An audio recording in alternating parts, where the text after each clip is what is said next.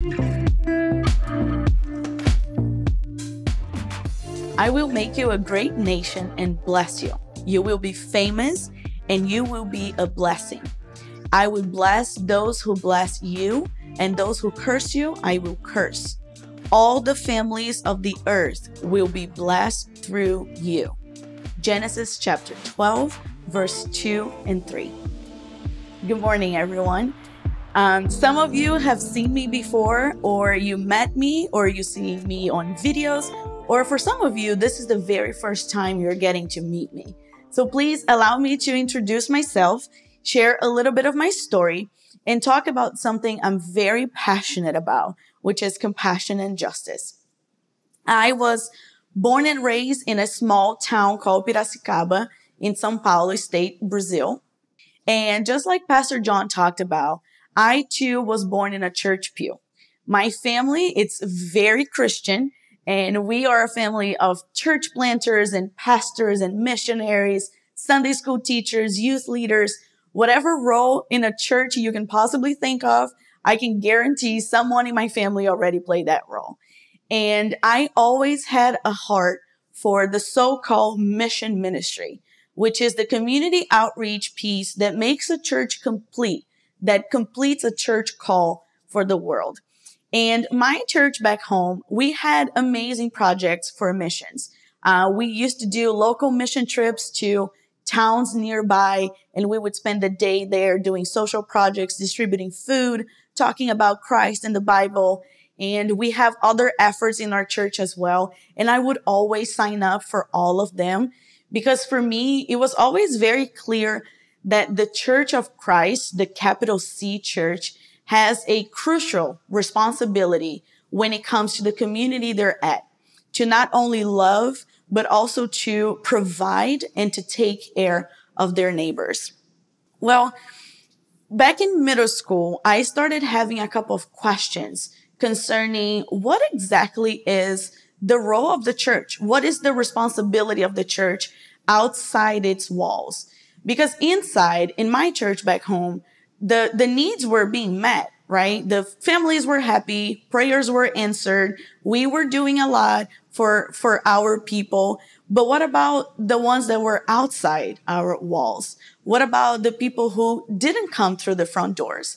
Whether because they didn't feel like they belonged or because they were trapped in social injustice situations. How can we go to them? How can we serve them? And what is the best way to do this? Those questions were back in my mind all the way to high school. And I never really got an answer. Most of the times where I would voice those questions, I would hear some, "Oh, Anna."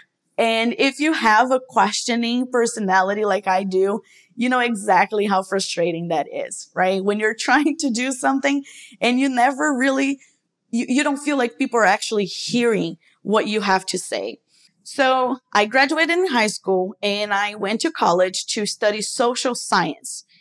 And it was very interesting. It was an interesting decision because I don't know how it is in here, but in Brazil, there's a very weird dynamic between social sciences and Christianity. So when I decided to do this major, to get this major, I felt very strong in my heart that that is what God was calling me to. But I've heard multiple times from people in my church that I would give up on my faith because sociology doesn't really mix with the Bible. Or I would hear people from college saying that I should just give up on the major because Christians don't get science. And well, spoiler alert, I didn't give up on either. I am a sociologist and I am a Christian. And because I always felt like that's exactly where the Holy Spirit was guiding me to. That was what I had to study at that time. The more I studied about mankind, historical process, and vicious cycles, and political structures, and community dynamics, the more interesting the Bible became to me. And I started to realize that studying the Bible makes much more sense than just reading through it, right? And now I knew how to do it. I knew how to study the Bible. I knew I needed context. I knew I needed extra resources and I needed community and I needed discussion. And all of that was just making me so anxious and excited to study the Bible more. Well, of course, I had my days of doubts, especially reading through Genesis. Genesis can be a very confusing book to study. And on those days, I was praying like, I'm not sure I get this, or is this really what it is supposed to be? But those questions, those doubts and concerns, they only motivated me to study more. All they did was to fed my curiosity. And as we're talking about, your curiosity is your velocity, right? So I decided to just go deep and study more and engage with the Bible more over and over throughout the years. And by doing that, all those questions came back full force. Outside its walls, does the church have a responsibility to all people? Should the church join or even lead efforts of social justice in its community? And if yes, why are we not doing it? Why are most of the church's social projects focusing on short-term relief like Band-Aids instead of long-term empowerment to guide families to independence? And are we targeting the roots of systemic injustice? Are we going to the people to serve them, or are we making them come to us to beg for assistance? Are we hurting the people we're trying to help? Well, one day when I was still in college, I was home for vacations, and I went to church and I went to Sunday school because that's what you do. And after a very tough Sunday school time with a lot of tough discussions and intense conversations with my teacher, I voiced some of those questions and some of those concerns. And I challenged the ways that we were doing things. And I heard back from him that maybe I should rethink if I'm actually a Christian, because some of those questions don't really belong in the church, and there is no place for someone like me in that church. Last sermon series, we talked about the temperaments and its colors, and I am a big yellow. Like, I am so extroverted and I'm people-oriented. And as a yellow, as a sanguine, I need approval. I need approval and acceptance. Those are the two things that motivate me to be a better person. And these are the two things that make me feel safe and comfortable in my environment. And to hear from someone in the leadership of the place I call home for my whole life, that I didn't have a space there, that I didn't belong in that community, that was really hurtful. That left a massive hole in my heart. And so I left. I left church that morning. And when I was on my way back to college, I remember praying very heartbroken to God that I wasn't giving up on him or his spirit, but I was giving up on the church. I was like, I'm done. I'm done, God. It's too hurtful to be around there. And I just want to be with you and by myself. And I spent around 3 years without a church community. And let me tell you, it wasn't fun. It was not fun to study the Bible without having anyone to talk about, or to go through very tough moments of my life without my faith family to embrace me and pray with me. It was very lonely. And anyhow, fast forward a little bit, and I graduated in college, decided to live abroad. So I was looking for some exchange programs, and I found one that's called Au Pair here in the United States, and I signed up for it. I got matched with an amazing host family in the smallest but prettiest county of United States, which is Arlington, Virginia. And my host family used to live just down Glebe Road and Columbia Pike, walking distance from Thomas Jefferson Middle School, where Grace congregates in the mornings. And I walked to Grace one day thinking, I'm not sure about this. I don't want to find a church, but maybe this church is going to be fine because, church for people who don't go to church.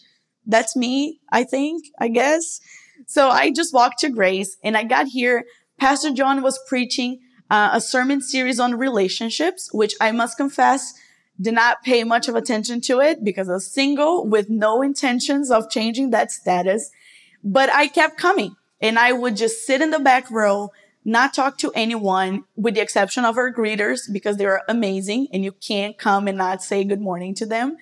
But I would just leave without talking to anyone. Until one Sunday, I came to Grace and Pastor Derek was preaching a sermon on a movie called Priceless. The whole sermon was on raising awareness to the issue of sexual trafficking in our world and the social responsibility of the church to join the fight to end that injustice. And I kid you not, I started crying my eyes out the moment that sermon ended, because in 24 years of church life, I have never, ever seen a pastor talking about social justice from stage and challenging the congregation to take very strong steps towards action to end it, to end a social injustice in such a straightforward manner. Well, that day, I left church and I called my mom in tears and I told her, I think I found the church I belong. I think I found my place in this country. And the very next Sunday, I signed up for everything that was available for me to sign up. I started serving at Grace Kids. I met a couple of young professionals and I signed up for a small group. I joined the newcomers lunch. Everything that Grace was saying, hey, we need people. I was like, I'm in. I want to be part of this community. And eventually, because of changes of schedule with my host family and a lot of other changes too, I found myself volunteering at Grace office. And I was working very closely to our former mission pastor, Michaela Simrall. And Michaela taught me so much. And it was amazing. It was an incredible opportunity for me to firsthand witness what God was doing through Grace and how Grace was working to be relevant to our community. All those questions, concerns, and struggles in my journey really made it clear to me that the church really does have a social and a spiritual role in whatever community we find ourselves at.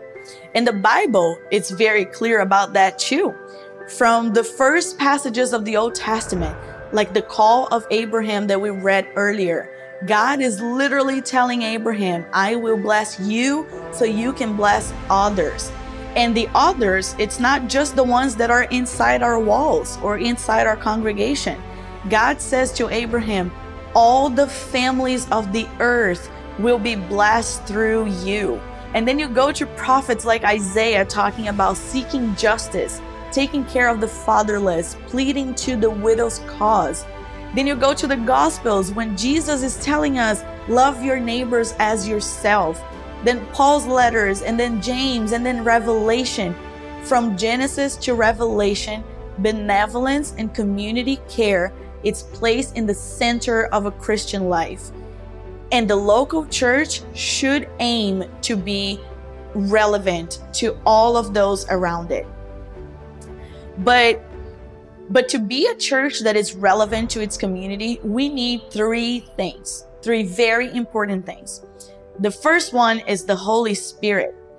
John chapter 14, 15, 17 says, if you love me, keep my commands, and I will ask the Father, and he will give you another counselor to help you and be with you forever, the Spirit of truth. But this counselor, the Holy Spirit, whom the Father will send in my name, will teach you all things and will remind you of everything I have said to you. To me, the Holy Spirit is the most fascinating person in the Bible. Every single time the Holy Spirit is mentioned in a scripture, something mind-blowing happens. Do some research for yourself. Google mentions of the Holy Spirit and see it. Every time it is mentioned, something incredible happens. The Holy Spirit was the power on earth before creation. It was the confidence and the strength to Abraham to follow God's call. It was the wisdom to King David to unite Israel. It was the power that raised Christ from the death.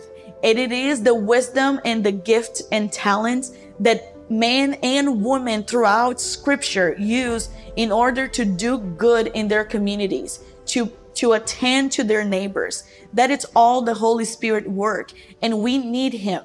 We need the Holy Spirit power and His guidance. Because as 2 Corinthians says, where the Spirit of the Lord is, there is freedom. The second thing we need in order to be a church that is relevant to its community is the experts.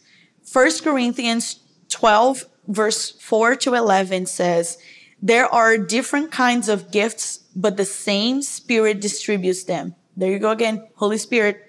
There are different kinds of service, but the same Lord. There are different kinds of working, but in all of them and in every one is the same God at work. Now to each one, the manifestation of the Spirit is given for the common good, for the good of a community.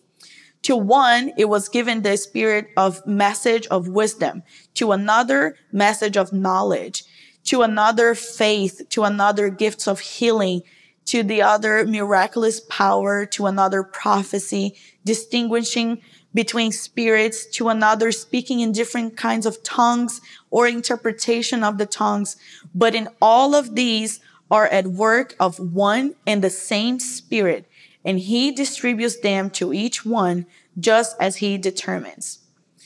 We need people who are investing their life, their time, their money, their efforts to changing the reality of our world and taking care of our community.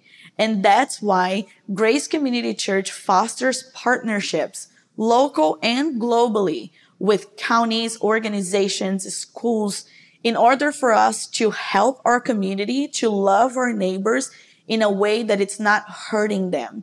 Because sometimes we might have amazing ideas. We want to feed everyone, or we want to provide rent assistance for everyone. But without the experts, we might end up doing something that is hurtful instead of something that is helpful. And we don't want to do that. So that's why we have our partners, and that's why we pray daily for them to be equipped by the same Holy Spirit to use their talents to help us and lead us as a church in how to love our community better and how to be relevant with everyone that is around us. And the third thing that we need, the last but not least, is you. We need you. Romans chapter 12 says, for by the grace given me, I said to every one of you, do not think of yourself more highly than you ought, but rather think of yourself with sober judgment, in accordance with the faith God has distributed to each of you. For just as each of us has one body with many members, and these members do not all have the same function, so in Christ we, though many, form one body, and each member belongs to all the others. Love must be sincere. Hate what is evil. Cling to what is good. Be devoted to one another in love, and honor one another above yourselves. Never lacking in zeal, but keep your spiritual fervor serving the Lord. Different people have different backgrounds, have different perspectives, have different stories, and they serve in many different ways. That's what makes a body so incredible. Every member has a different function, but everyone is working towards the same goal. And we need you to make this happen. A body, it's only complete and functional if everyone is working in sync towards one goal.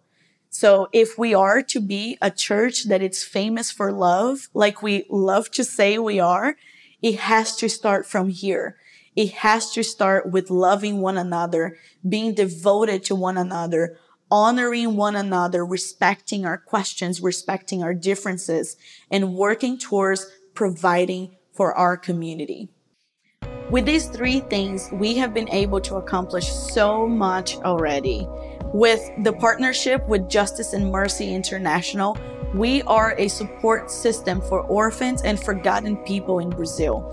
With Feed My Starving Children, we are packing and delivering over 200,000 meals a year to children across the globe. With Compassion, we are sponsoring and building relationships with children and youth in Guatemala. With International Justice Mission, we are rescuing and restoring people from slavery. With Pink Door, we are empowering and protecting women exiting sexual exploitation. With Carpenters Shelter, Bridges to Independence and Path Forward, we are providing food, shelter, and career opportunities to families at risk of or experiencing homelessness. With Rock Recovery, we are providing a safe space for recovery of people struggling with eating disorders. With AFACT, we are distributing free quality food for families around our county. With Project Belong, we are caring and wrapping ourselves around families that are taking care of vulnerable children. With More to Life, we are reaching out and protecting survivors of domestic sexual trafficking. With Little Lights and Casa Chirlagua, we are empowering the youth and raising community leaders.